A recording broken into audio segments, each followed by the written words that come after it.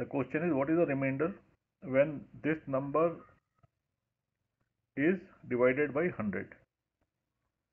So remainder is basically balance after division. So let's say the total numbers are, the result of multiplication is these digits. So when you divide it by 100, the remainder will be last two digits. And suppose that last two digits are 0, then the remainder will also be 0. So we'll see the solution now. This question is a very popular question and it has been asked in almost all the exam every year.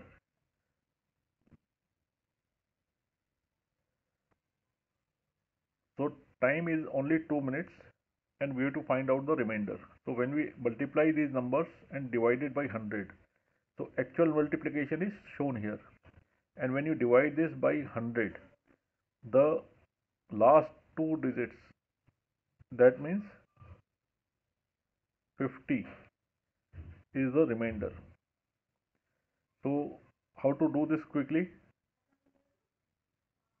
We'll multiply unit digits of all the numbers given. So 1, 7, 5 from 35, 2 from 62 and 5 from 75. So we pick up these digits 1, 7, 5, 2, 2 and then again 5. So when we multiply these numbers, we get 350. So whatever number we get here at unit place will always be unit digit of